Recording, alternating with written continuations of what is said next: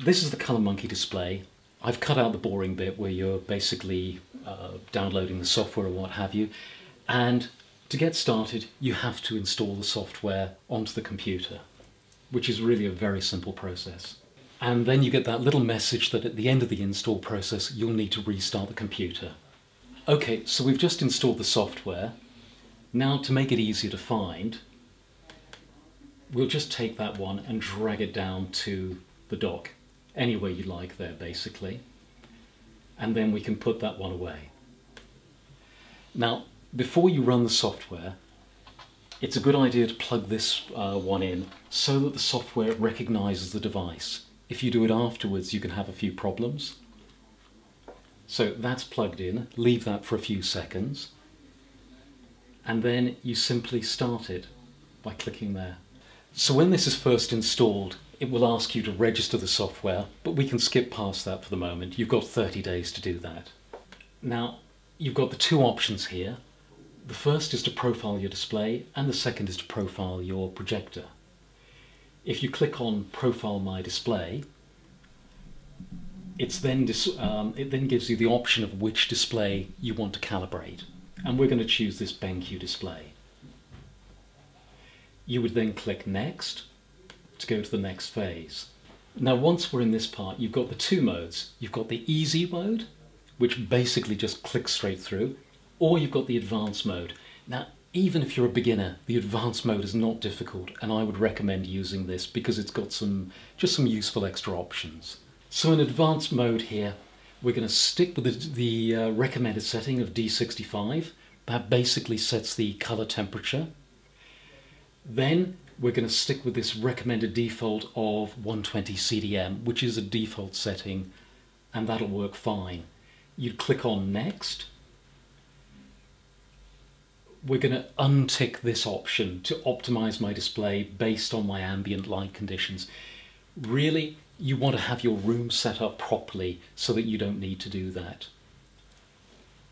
And if you've got your room set up properly so you don't have strong light coming in from windows and everything, you don't even need the flare correct option. So you could click Next. Then you would place your calibrator over the display.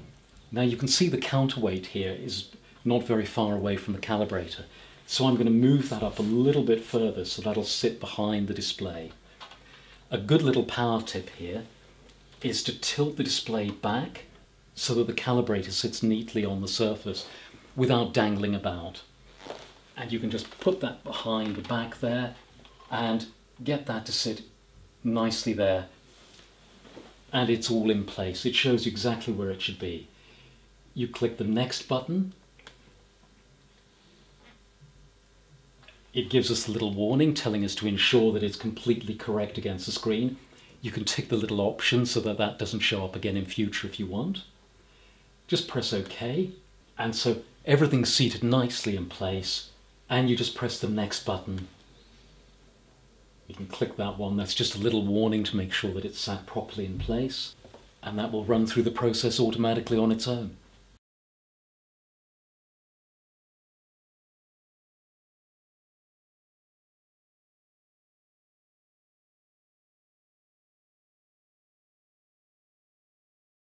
Okay, so at the end of the calibration process, basically what we've done is we've created a profile, and the profile makes up for any small discrepancies or any deficiencies in the display itself, so that you're going to get really perfect color. You can actually do away with the calibrator at this point. You don't need that anymore. And you've simply got to save the name of your profile. I recommend that you save a name that's meaningful, something with the date, the name of your display, that sort of thing. So in this case, you can see it says it's the BenQ display, it's at D65 temperature, and it's given you the date. You could press save here, and that will automatically save your profile ready to be used the next time you're using your monitor. So we've created the profile now, and then your final step is that basically you save it. We can see here the profile is complete. We've got our name. We've got a little reminder here that can remind you in a week or a month, or you can switch off entirely. Generally speaking, I would recommend about 4 weeks or a month. That's quite adequate for most people. And then you simply press next, and you can actually click here. You can see a before. You see how the colors change on the screen, not just here, but also on the general screen, and after. And you can see everything suddenly become much more neutral. You can try that with a different image if you prefer. For example, there you go. You've got before and then after.